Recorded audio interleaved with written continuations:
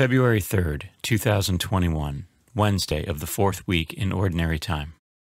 A reading from the letter to the Hebrews. Brothers and sisters, in your struggle against sin, you have not yet resisted to the point of shedding blood.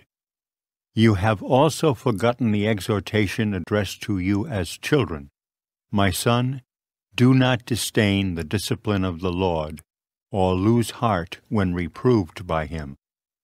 For whom the Lord loves, he disciplines. He scourges every son he acknowledges.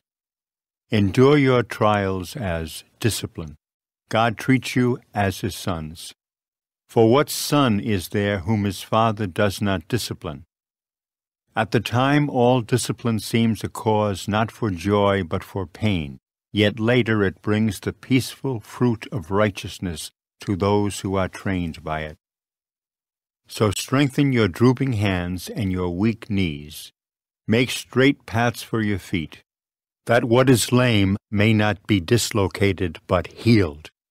Strive for peace with everyone, and for that holiness without which no one will see the Lord. See to it that no one be deprived of the grace of God, that no bitter root spring up and cause trouble through which many may become defiled. The word of the Lord. Responsorial Psalm.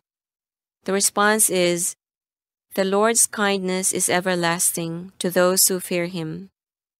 Bless the Lord, O my soul, and all my being, bless his holy name. Bless the Lord, O my soul, and forget not all his benefits.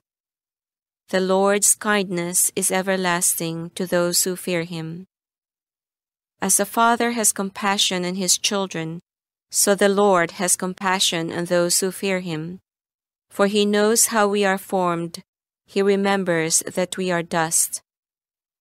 The Lord's kindness is everlasting to those who fear him. But the kindness of the Lord is from eternity to eternity toward those who fear him, and his justice toward children's children, among those who keep his covenant. The Lord's kindness is everlasting to those who fear him.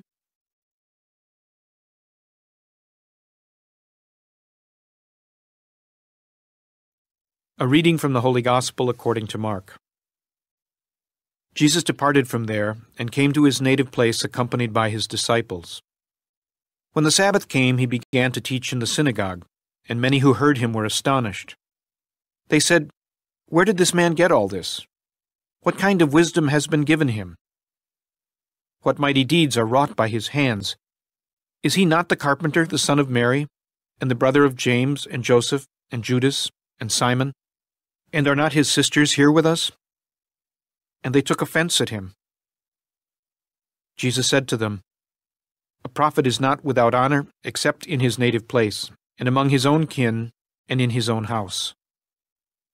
So he was not able to perform any mighty deed there, apart from curing a few sick people by laying his hands on them. He was amazed at their lack of faith. The Gospel of the Lord.